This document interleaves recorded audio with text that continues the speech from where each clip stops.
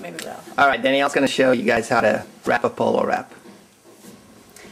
First thing you want to do is find on the inside of the leg, just around the cannon bone, which is this big bone up in the front, you want to put the tip of the wrap right in there and hold it with your fingertips. And you want to, with some tension on the wrap, bring it around. And when I say tension, what I mean by that is that you're kind of pulling just a little bit, causing enough tension for this to go on firmly. And you're going to roll down with a consistent amount of tension each wrap around, and an equal distance between the wraps. For instance, you're going to go about 1.5 inches here, an inch, give or take there, 1.5 inches there, so you don't have a real wide wrap, then a real narrow one. When you come to the ankle, you'll want to figure eight the ankle. I have to back it up, show you that. You want to drop down from this higher spot up on the cannon bone to the bottom side, the outside of the ankle here, and then up around to create just a V here in the front.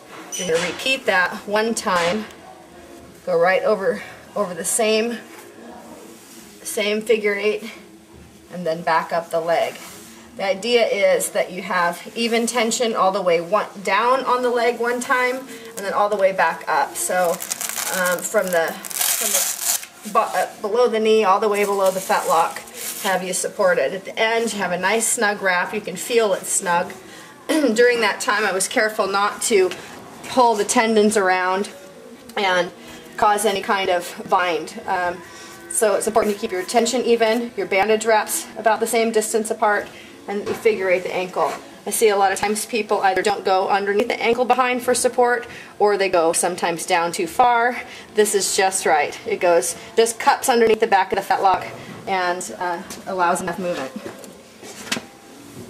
Which way do you wrap the polo wrap? Well, it's a confusing thing to think of, but it's counterclockwise on the left front and clockwise on the right. Alright, I always think about it as wrapping from the outside to the inside, from the outside to the inside. Yeah. So, and why would you want to do that? Well, it's just a matter of protecting the tendons, and there's actually another theory. People say it doesn't matter which direction you wrap, as long as your tension is the same and you don't twist on the tendons that run down the back of the leg. So, you know, it's really a personal preference. All right, thank you.